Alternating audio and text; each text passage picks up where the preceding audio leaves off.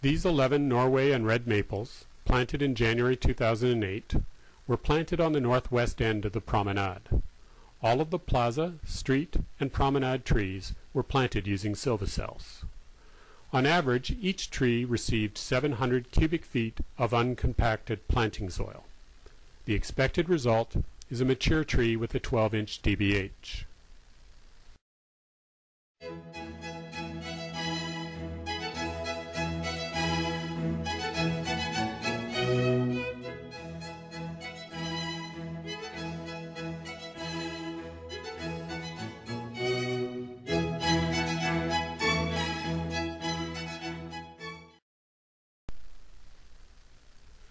In July 2011, the promenade trees had bud extensions ranging from 6.8 inches to 32 inches. At planting in 2008, the trees had a DBH of 2.75 inches. In July 2011, the 11 maples had a DBH ranging from 4.78 inches to 6.2 inches.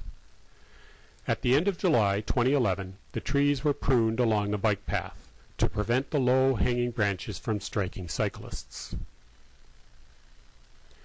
Stay tuned for next year's tree growth update.